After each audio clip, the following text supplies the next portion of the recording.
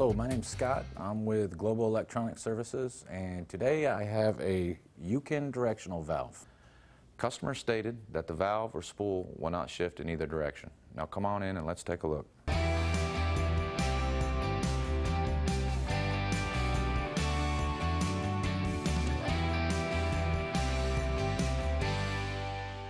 Now first, I will take the coils off.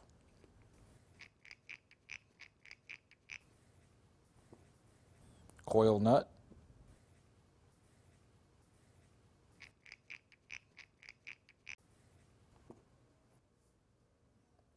These are the coils, and what I do is I check for visual cracks, chips. I'll take my tubes. We'll take these off.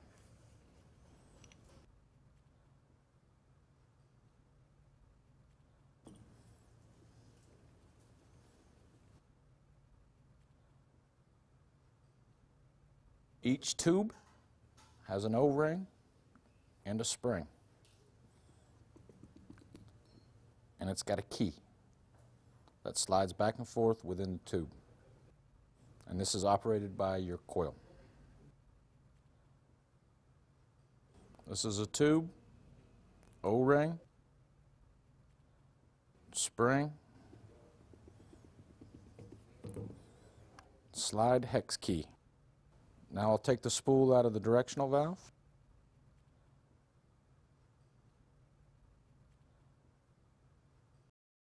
Next, we're going to check for fatigue and wear on our springs. No wear on the springs, no fatigue, springs look good. Also want to check your tubes. Flush and clean, make sure there's no contaminants on the inside, and always change your O-ring.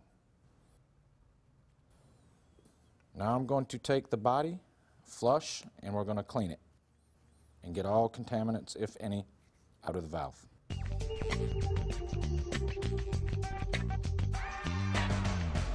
Now we're really going to take a closer look at this spool. As I rotate the spool around, you definitely can see some wear and tear in the spool right here underneath my thumb.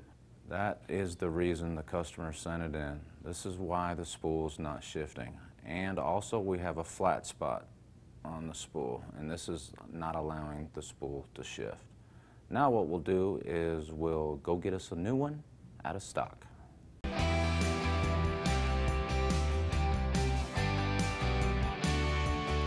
Now we'll take our new spool, we'll put it in a valve body housing.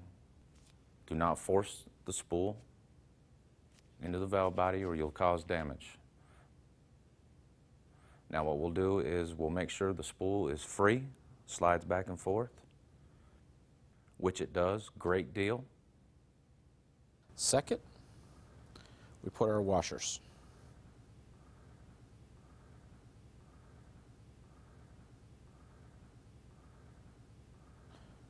After replacing the washers, your keys, key, slide the key down in the tube. Give it a tap, make sure it seats down in there well. Add your spring.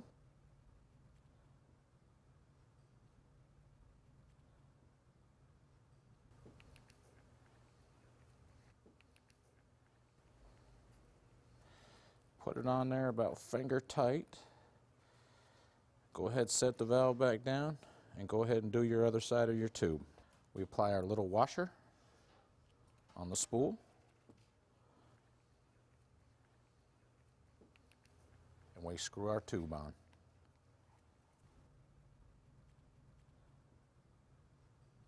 After screwing on the tubes with your hands, snug them down, finger tight. Then take your wrench, and just enough to where that seats down in there and it's got good pressure up against the O-ring. Then we'll apply coil. We check for cracks, wear, make sure the coil's good. Attach, nut. You want to put the nut on just about finger tight. Right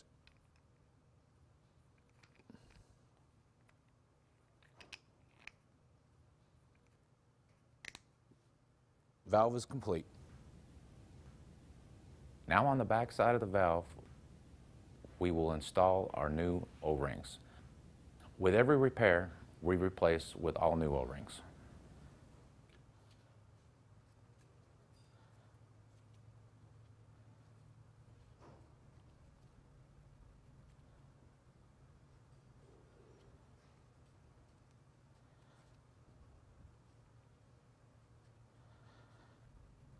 O-rings are all seated on the bottom of the valve. Valve is ready for testing. Now we'll take our valve over to our hydraulic pressurizing machine and have it tested. Our valve body is hooked up and ready to go. This is our test cylinder. This will show if the spool on the inside of the valve is shifting properly. In and out on the cylinder, spool shifting in and out. Okay, now we're going to apply 24 volts to our coil. 24 volts shifting. This shifts this spool off. Let's go to the other spool. 24 volts shifts our other coil, shifting the spool in the other direction. And this is why we call it a directional valve. One-way shift, the other way shift. Directional. Let's turn our machine on.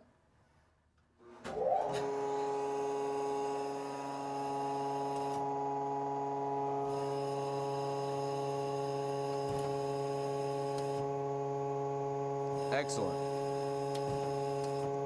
This is telling me that our valve is shifting properly and shifting like it should be under 1200 psi.